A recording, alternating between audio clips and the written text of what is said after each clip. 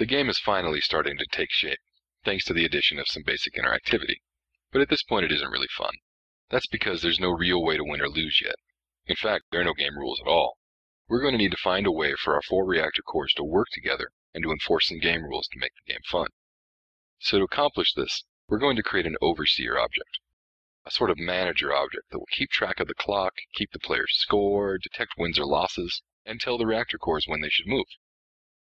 Using an overseer class like this is one approach. You could also try to handle all of your high-level control within each reactor core so that they coordinate their own actions.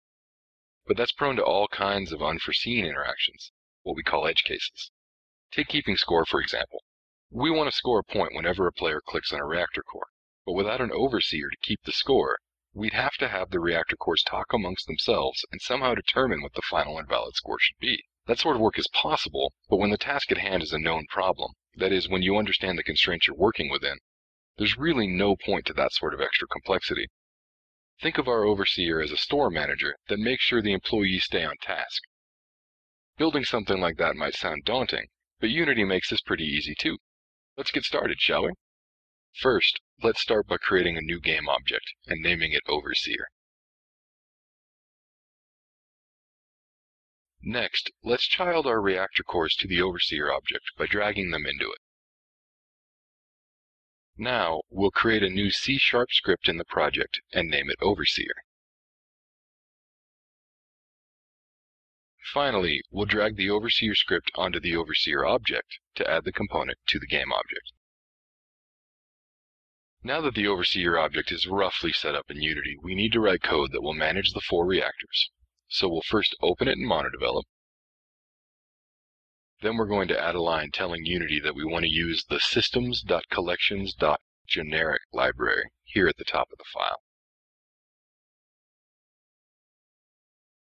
Next, we'll add a public list variable to hold our reactor cores. We'll call it reactor cores.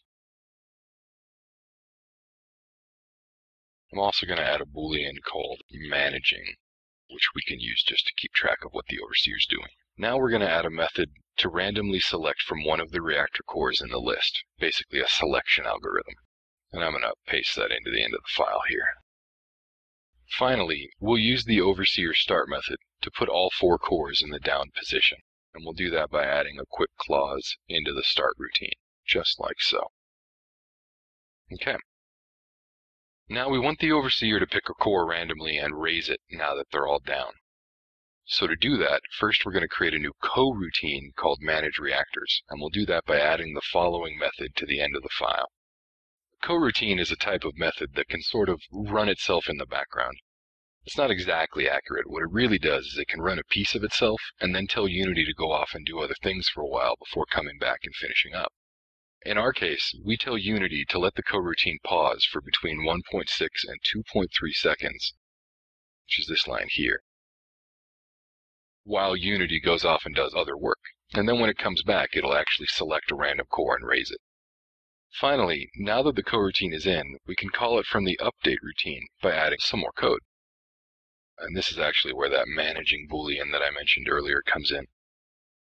So we'll check, and if we're not managing, that is, if managing is set to false, then we will start the coroutine, manage reactors. Okay, now all that's left to do is to go back to Unity. We're going to finish wiring up our overseer. You'll notice there's this new reactor cores entry in the component with a size of 0. This is a list, but it's empty right now, so let's fill it with our reactor cores. There's easy ways to do this and hard ways. Let's go with the easy way. See this lockup here? When you press this, it freezes the inspector into this view, which means that we can now go collect our reactor cores here and just drag them right into the list. Just like that. Now all we have to do is save, and when we hit play, we should see that we have a basic Whack-A-Mole game loop. Not bad, right?